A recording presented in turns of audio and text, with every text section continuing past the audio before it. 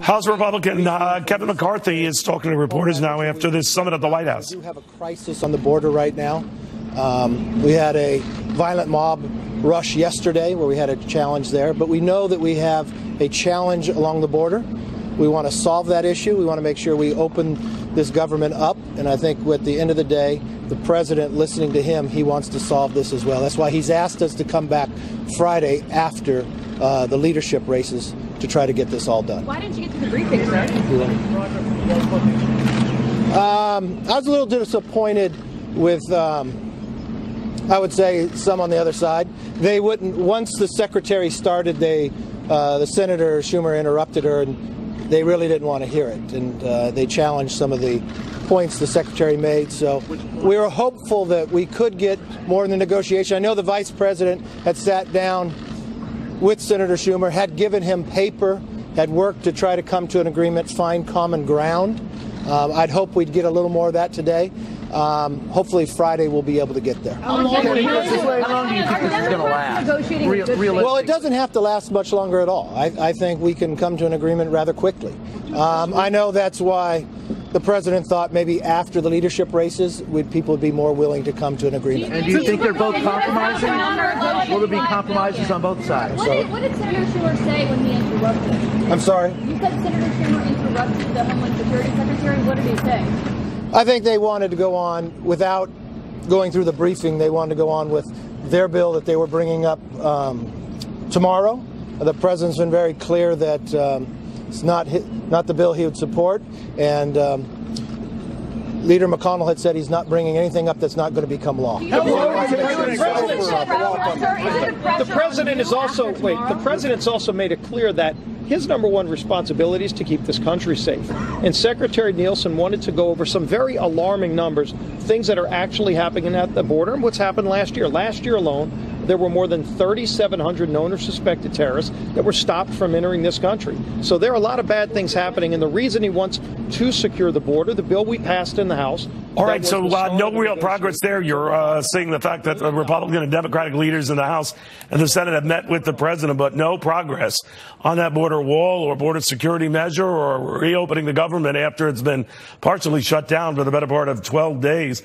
To protect and defend, it has been very important to us, and we have committed resources to it when we were in the majority and will continue to do so. No. You're going to let us each speak, please. So I'll yield to the distinguished. Thank you.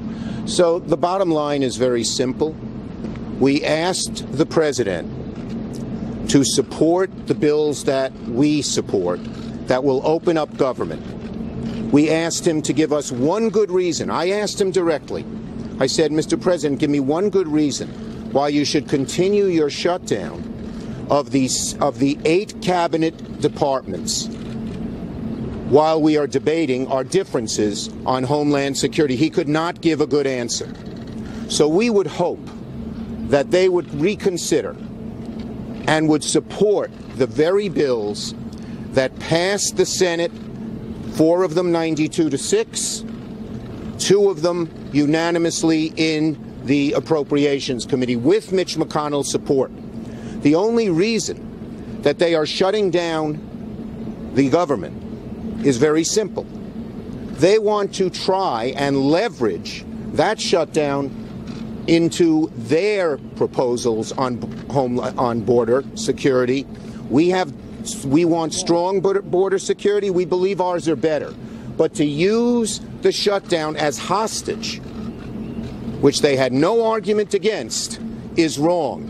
And we would urge them respectfully to reconsider and support these bills, which are bipartisan, one of which Mitch McConnell proposed, open up the government as we continue to debate what is the best way to secure our border. Do you see this lasting very long, the shutdown? We hope it doesn't. And we hope that they will not use the American people, the millions who depend on these 8 departments, and the workers who are either not working or not getting paid as hostages to have a temper tantrum, pound the table and say it's our way or we hurt all these people. We hope that won't happen. And again, they couldn't give us one answer why they wouldn't support the first bill that Leader Pelosi and that Speaker Pelosi and Leader Hoyer will put on the floor that will open up the government. Go ahead. Let me add this.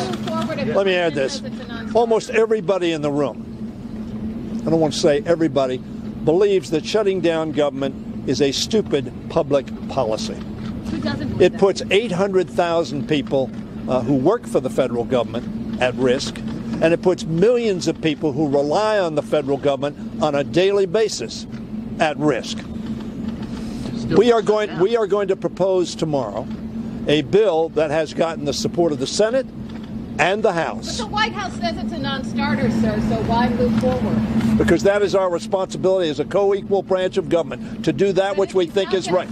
Will he compromise? Has he given you? We hope he will compromise. He ought to compromise. We are for border security, but we are also for operating the people's government in an effective fashion. The bottom line is very simple. At our last meeting, the president said, I am going to shut the government down.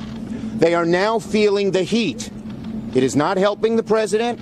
It is not helping the Republicans to be the owners of this shutdown. Today, we gave them an opportunity to get out of that and open up the government as we debate border security. And to say to them, because he says he won't sign it and use the government as hostage, we should just give in. The American people don't want that. That's bad for our country, and that's not the way to govern. What's wrong? So how will you convince them to move? We're asking the president to open up government. We are giving him a Republican path to do that. Why would he not do it? Except, why would he not do it? What about a docket? All right, not much progress there. You've heard from Republican, and Democratic leaders on this lack of progress they seem to have made on this border wall, whatever you want to call it, this $5.6 billion the president wants as a down payment on that. And the 1.3 to 1.6, the Democrats have said not a penny more.